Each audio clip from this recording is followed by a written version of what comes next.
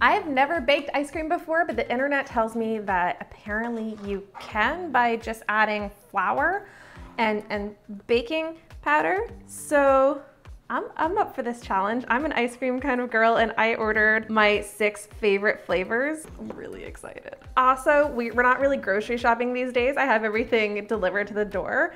And the grocery person probably thought I was insane when the only thing that was on my grocery list was 6 different kinds of ice cream.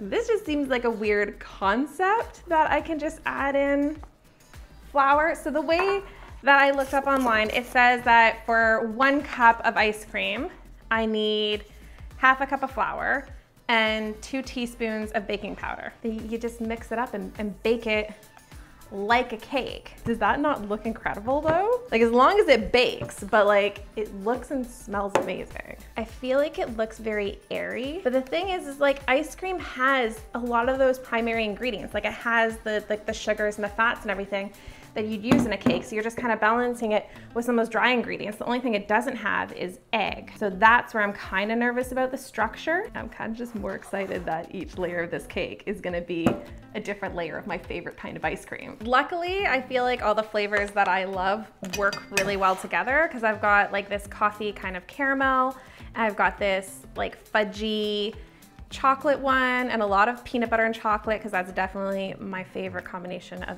anything. And if this is like a hack now and the easy way to make a cake, I'm here for it. I can't wait to see how this tastes. Okay, so I don't know, is it gonna be really sweet or this flavor is gonna come through? Is it gonna taste too floury? Is it gonna bake right? Like, I feel like the smart thing to do would be to do a test with one of them, but we don't have time for that because I have to decorate this whole cake and make it look incredible so it doesn't look like an ice cream cake. I'm just so glad that there's so many non-dairy flavors of ice cream out there now. Like, I can't believe how good the dairy-free flavors are. But if this works, then it also shows that you could do this like dietary restrictive, you know? Okay. Well, because it doesn't have any dairy or eggs. Oh, I have restrictive diet. Yeah, and you can use like gluten-free flour, so you're like dietary restrictive friendly. It's like, Lori, this is ice cream. Yeah, it's not I didn't say diet friendly. Luckily, I planned ahead last night and I left all of the ice cream in the fridge, so they were the perfect consistency this morning, just like being nice and soft and melty. I'm gonna get these in the oven. For the icing, I got vanilla ice cream because I can't make an ice cream baked cake and then just use regular icing. So I figured I could take like an American buttercream recipe and then for all of the liquid, add in vanilla ice cream. Sounds so good. Right? I feel like it might be like a tad sweet. Yeah, but I think icing should be sweet. I'm whipping up my dairy-free butter first and then I balance it with my icing sugar and ice cream. Icing sugar. Ice cream. Now, I don't really know how much to add. I'm just trying to balance like the wetness of the ice cream and the dryness of the icing sugar to kind of make the right consistency, but still have like enough ice cream in there so we can call it ice cream icing. Okay, let's see how this tastes.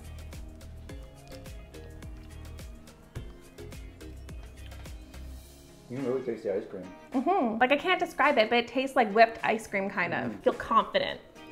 I just don't know if I can like ice my cake the way I'd normally be able to. Like, Where's your confidence meter out of 10? my confidence meter, probably about a 7. Like I feel good. It worked.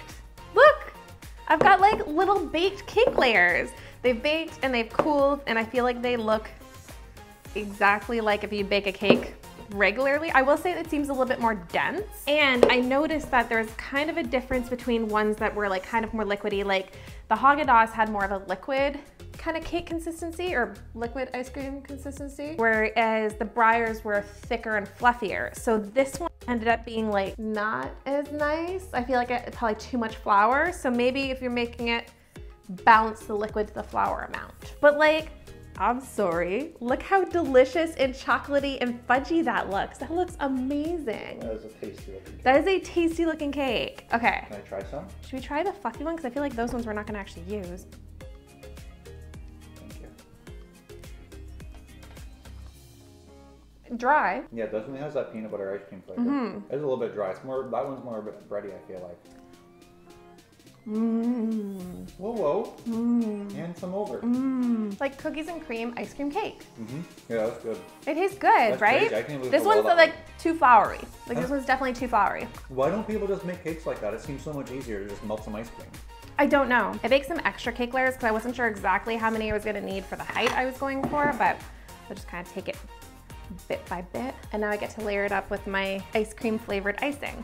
But I only want a small amount of this in the middle. I didn't want to add a filling to have like a different flavor and throw all the flavors off. I just want something to help neutralize all the flavors because we've got different flavors of ice cream cake. But I need something to help stick them together and don't want to add a lot of sweetness. I think that's tall enough because I have a plan. I think I want to do some sort of like really cool kind of chocolate sculpture or something on top of this because I want it to look amazing, like a really crazy kind of modern birthday cake and not look like a cake that was like baked with ice cream. I think it's safe to say this no longer looks like ice cream. Before I move on, I want to thank Skillshare for sponsoring this video. As you guys may know, I launched my first ever online class through Skillshare a few months ago. We created the ultimate guide to decorating cookies and level up your cookie game. If you guys have not checked it out yet, I think you're going to love it. You will learn everything from the basics to me breaking down advanced techniques in a way that anyone can replicate. I mean, anyone. But my cookie class is not the only cool thing on Skillshare. They have thousands of classes on their platform. If you're looking to explore a new skill or learn some new techniques for an existing passion, you should definitely check out Skillshare. I have been loving Anyone Can Watercolor by Yasmina Creates. I felt like I really needed a new creative outlet, and I've always loved watercolors, but I had no idea what I was doing or where to start. Yasmina's class has been so helpful to get me out of my comfort zone and learn some new techniques. I'm still dabbling a bit and getting to know my brushes, but I was surprised at how easy watercolors really are, even for someone who didn't excel at art, and you can ask my mom. It's less than $10 a month for their annual plan, but the first 1,000 of my subscribers to click the link in the description box below will get a free trial of Skillshare's premium membership so you can explore your creativity and get inspired. It dried like really hard, which I don't know, I'm so surprised because ice cream does dry hard, but I was worried it wouldn't really crust properly in the fridge. I think this is gonna work. So I'm gonna ice it in a thicker coat of white icing, let it go in the fridge and harden up again. And then I'm feeling like I can go on top with some pretty colors. I'm feeling like sunset vibes right now. That's the vibe I'm going for. See if I can pull it off. If you guys haven't already, please subscribe down below and like this video. I never ask you guys to like the video because I hate asking, but it does actually really help out the content, so please like it as well. And I need help deciding what I'm gonna do with my hair next.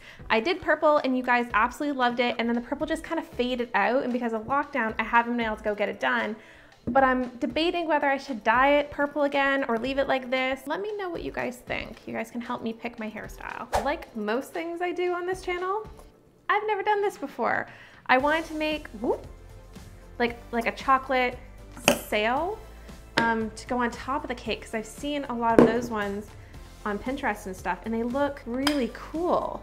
I thought it'd make a really pretty kind of cake topper in these nice colors, but I've never done one before, so we're kind of figuring it out as we go. But from what I've seen, you just kind of add your chocolate on, and then you pinch it together with like little clips and stuff. So this one, because I want it to be a few different colors, I did my colors on the bottom, and now I'm just gonna try to cover the top with a thicker layer of chocolate to help hold it together. Chocolate is my enemy. And it's not like the kind of like enemy, but like we're frenemies. I do not like chocolate because I always run into issues with chocolate. Every single time I try to do something with chocolate, issues. You think I would have learned my lesson by now? But no. I'm trying to get my little air bubbles to the surface. This is what the internet says to do. You're just supposed to, oh, it's drying already. Crap, you wave it with the parchment paper before it dries, which it appears to already be doing. Oh no! There's already a crack! How is there already a crack? No, it's okay. Okay, please don't crack on me. Please don't crack on me. Luckily, we've got a lot of chocolate here, so I can do more. I think I'm just gonna do a bunch like this, knowing that some of them are gonna fail. And then I'll have extras so we don't mess up the whole cake. We're gonna work faster this time. smears. I'm just trying to drop the yellow chocolate so I don't blend it too much. Smear, smear. White chocolate, panic. I feel like these sails, I keep trying to make small sails and I feel like, oh, tap, tap, tap. I feel like they're kind of big. This is a small cake. This might be too big. Oh yeah. Oh yeah, we just have to work faster. Cool. Cool, cool, cool. Oh, that's the one. That's a keeper. Winner! We had lunch and let these dry, so I'm hoping they're dry enough now. But I made this one to be like little shards that could go on top. I just don't really know what I'm doing. I'm just trying to cut little pieces that I can kind of scatter across the top of the cake because I thought that would be cute. Oh yes. Look at that! I'm really nervous about the sail.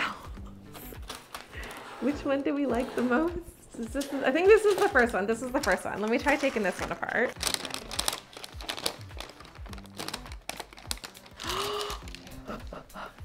Off my hand. That looks awesome. That looks really cool. That was the first one we did. This is the second one. I'm so nervous that they're gonna like melt in my hand because my hands are so warm and that it's gonna break. Get off of my chocolate. Okay. I like this one. Has more waves and like more angled down. Or do you like this one better? They both look good. No, I think I like the second one. The second one? Yeah, second Okay. one. And we made a mini one. Look at the cute one. Look how cute it is. Okay, I'm not really sure how we're gonna like balance all of them, but at least we have options. Let's get the cake out of the fridge. And Kevin just had to go to the store to get icing sugar so I can make all new icing because I messed up the colors royally. I was trying to match it to this and I was like rushing and I messed up. I had no more icing. So now we have these ones. These are much better colors. I feel like they're looking good. These ones are going in the garbage and let's try this technique. Like the chocolate, I'm feeling like blotches, like sunsetty colors, but blotches on. Yes? I'm like a tiny bit obsessed already.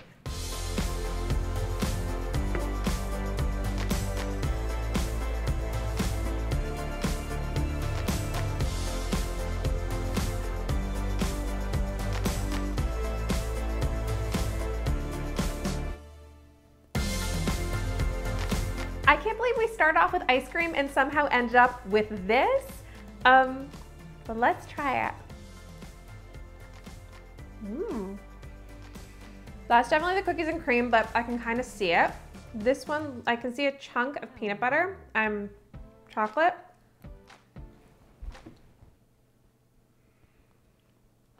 Oh my God. Wow. That one is the, I think Haagen-Dazs peanut butter chocolate. I got like a beautiful chunk of chocolate in that though. Okay, right. That's so good. Okay, this is like the chocolate fudge one. Oh my God, that one's so moist. I feel like I'm like overreacting, but like honestly, I'm shocked that we started off with ice. Like it's good though, right? Yep, that's super good. I don't even know Is it the Haagen-Dazs peanut butter chocolate one? Maybe. That's this good, is though. like a That's good so good. I cake never thought though. peanut butter cake would be good, but thank you. You want to take that with you? Yeah. Oh yeah. He was eating there over there numbing the cake. Thank you guys so much for watching. I hope you really enjoyed this video as much as I had fun making it. And thank you so much to Skillshare for sponsoring this video. The first 1,000 of my subscribers to click the link down below in the description box will get a free trial of Skillshare's premium membership. And you were like scratching with the plate. He's just like shoveling it in. There's barely anything left of that slice. It's so good. Are you gonna say something for me? No. Bye guys.